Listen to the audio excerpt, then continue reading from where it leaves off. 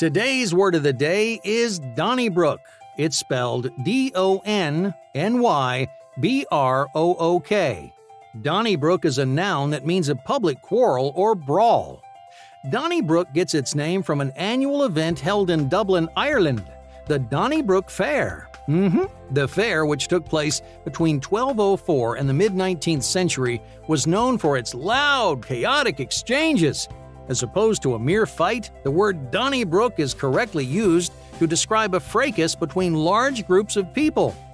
The incident started as a disagreement between the catcher and the opposing team's batter, but it soon evolved into an out-and-out Donnybrook featuring all members of both teams and several fans. Donnybrook is spelled D-O-N-N-Y-B-R-O-O-K. It sometimes features a hyphen between Donny and Brook.